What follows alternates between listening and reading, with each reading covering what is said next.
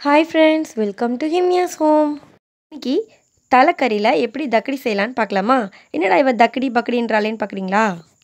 இஸ்லாமிய வீடுகளில் ரொம்ப பிரபலமான ஒரு டிஷ் இது.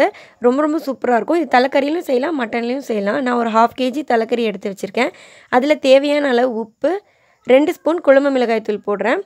போட்டுட்டு லைட்டாக குலுக்கி வச்சுக்கோங்க. அதுக்கப்புறம் ஒரு குக்கரில் ஒரு 3 ஸ்பூன் தேங்காய் எண்ணெய் ஊற்றுறேன். தேங்காய் எண்ணெய் இல்லைன்னா ரீஃபைண்ட் ஆயில் கூட நீங்கள் யூஸ் பண்ணிக்கலாம். அதில் வந்து பட்டை, லவங்கம், ஏலக்காய் போட்டுட்டு ஒரு வெங்காயம் கட் பண்ணி வச்சுருக்கேன். அதையும் போட்டு சாட்டே பண்ணுறேன். ஃபஸ்ட்டு நீங்கள் தலக்கறியை தாளிச்சிடுறதுக்கப்புறம் நீங்கள் மாவு ரெடி பண்ணுங்கள், தேங்காய் பூலாம். அதுக்குள்ளேயே நம்ம இது வந்து வெந்துடும். அதுக்கப்புறம் கருவேப்பிலையும் போட்டு நல்லா சாட்டே பண்ணதுக்கப்புறம் 2 ஸ்பூன் இஞ்சி பூண்டு பேஸ்ட் போட்டு வதக்குறேன். அதுக்கப்புறம் 2 தக்காளி கட் பண்ணி வச்சுருக்கேன். ஒரு பச்சை மிளகாய் எடுத்து வச்சுருக்கேன். அதையும் போட்டு சாட்டே பண்ணுறேன். தக்காளி லைட்டாக வதங்கினதுக்கப்புறம் நம்ம மட்டனை வந்து இதில் ஆட் பண்ணிக்கலாம். குழம்பு மிளகாய் தூள் இல்லை அப்படின்னா நீங்கள் வந்து 2 ஸ்பூன் தனியாத்தூள், 1 ஸ்பூன் தனி மிளகாய் தூள் ஆட் பண்ணிக்கலாம். கொஞ்சோண்டு மஞ்சத்தூளும் போட்டுக்கோங்க. அப்புறம் அது நல்லா மசாலா வதங்கினதுக்கப்புறம் ஒரு 3 டம்ளர் தண்ணி ஊற்றி இதை வந்து வேக வச்சிடுறேன். ஒரு 3 விசில் விட்டு வேக வச்சிடுறேன். அதுக்கப்புறம் இன்னொரு பாத்திரத்தில் ஒரு 2 டம்ளர் பெரிய டம்ளரில் புட்டு மாவு எடுத்திருக்கேன், அரிசி மாவு. சில பேர் இடியப்ப மாவில் செய்வாங்க, ஆனால் நான் வந்து எப்போவுமே இந்த புட்டு மாவில் தான் செய்வோம். இதுக்கு தேவையான அளவு உப்பு போடுறேன். இதில் வந்து ஒரு 20 கொழுக்கட்டை வரும். இதில் பாதி தேங்காய் வந்து துருவி வச்சுருக்கேன், அதையும் இதில் ஆட் பண்ணிக்கிறேன். 2 வெங்காயம் குட்டி குட்டியாக கட் பண்ணி வச்சுருக்கேன், அதையும் இதில் போடுறேன்.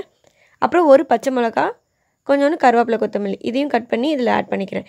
இப்போ இதை விரவுறதுக்கு நம்ம வந்து இந்த குழம்பு வேக வச்சோம்ல, அதுலேருந்து சூப் எடுத்துக்கிறோம். இந்த குழம்பு மட்டும் எடுத்துக்கோங்க கொஞ்சோண்டு. இது வெந்ததுக்கப்புறம் நம்ம இதுலேருந்து எடுத்துக்கலாம். இது வேகிற வரைக்கும் நம்ம தேங்காய் துருவுறது, அந்த மாவு ரெடி பண்ணி வெங்காயம் வெட்டுறது இதெல்லாம் பண்ணிகிட்ருக்கலாம். அதுக்கப்புறம் இந்த சூப்பை ஊற்றி நான் இதை வந்து விரவ போகிறேன். இப்போ நான் கரண்டி வச்சுக்கின்றேன்னு நினைக்காதீங்க, சூடாக இருக்குது. அதனால தான் நான் இது கை தான் செட் ஆகும். நல்லா கையை கழுவிட்டு கையை வச்சு நீங்கள் வந்து பிணைஞ்சிக்கோங்க. பத்தாவதுக்கு கொஞ்சம் சுடு தண்ணியும் ஊற்றிக்கோங்க. இல்லை ஃபுல் அண்ட் ஃபுல் குழம்புலேயே கூட நீங்கள் வரவலாம். இந்த மாதிரி கட்டியாக வரணும். பிடிச்சா ஒரு உருண்டை மாதிரி நல்லா வரணும். ரொம்ப தண்ணி ஊற்றிடக்கூடாது, ரொம்பவும் உதிரியாக இருக்கக்கூடாது. கரெக்டான பதத்தில் வரணும்னா தான் கரெக்டாக வரும். இப்போ நான் உருண்டை பிடிச்சி வச்சுருக்கேன். இதை வந்து நான் வந்து இட்லி குக்கரில் வேக வச்சிடறேன். இது வந்து ஸ்ட்ரைட்டாகவும் குழம்புல போடுவாங்க, ஆனால் நான் எப்பவுமே வேக வச்சு தான் போடுவேன். இது வந்து டைம் வந்து நமக்கு சேவ் ஆகும். இப்போ குக்கர்லேருந்து நம்ம எந்த பாத்திரத்தில் செய்ய போகிறீங்களோ அந்த பாத்திரத்துக்கு மாற்றிட்டு இந்த உருண்டெல்லாம் மூழ்கிற அளவுக்கு தண்ணி ஊற்றிக்கோங்க. இப்போ உருண்டையும் வெந்துருச்சு, குழம்பும் நம்மளுக்கு வந்து கொதிச்சிருச்சு. இப்போ இந்த ஸ்டேஜில் எல்லா உருண்டையும் எடுத்து இந்த குழம்புல நான் போட்டுடுறேன். ஸ்ட்ரெயிட்டாக போட்டால் சில நேரத்தில் வந்து அப்படியே உதிர்ந்து வந்துடும். அதனால் வேக வச்சு போட்டால் நம்மளுக்கு சேஃபாக இருக்கும், அதுக்காக தான். அதுக்கப்புறம் ஒரு குட்டி கிண்ணத்தில் வந்து ஒரு 3 ஸ்பூன் அரிசி மாவு, நம்ம என்ன மாவில் போட்டோமோ அதே மாவு எடுத்துக்கலாம், இல்லை இடியாப்ப மாவு கூட எடுத்துக்கலாம். அதை வந்து நல்லா விரவிக்கோங்க. தண்ணி ஊற்றி ஒரு தோசை மாவு மாதிரி பேஸ்ட் மாதிரி கரைச்சிக்கோங்க. அதையும் இந்த குழம்புல வந்து ஆட் பண்ணிக்கிறேன். குழம்பு நல்லா கொதிச்சதுக்கப்புறம் இதை ஊற்றுங்க. இது எதுக்குன்னா இந்த குழம்பு வந்து நல்லா திக்காகிறதுக்கு தான். ரொம்ப சூப்பராக இருக்கும் இது ஊற்றுனா தான்.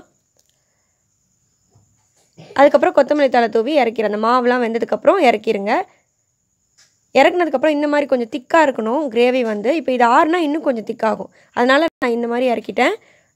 ரொம்ப டேஸ்ட்டாக இருக்கும். இதை கண்டிப்பாக ட்ரை பண்ணி பாருங்கள். இது இறாலில் கூட செய்யலாம். கண்டிப்பாக ட்ரை பண்ணி பாருங்கள், சூப்பராக இருக்கும். நீங்கள் அர்ஜென்ட்டாக செய்கிறதா இருந்தால் கறி வேகிற வரைக்கும், அந்த குழம்பு எடுக்கிற வரைக்கும் வெயிட் பண்ண தேவையில்லை. நீங்கள் லைட்டாக மிதமான சூட்டில் தண்ணி வச்சு அந்த மாவு விரவி உருண்டை பிடிச்சிக்கலாம்.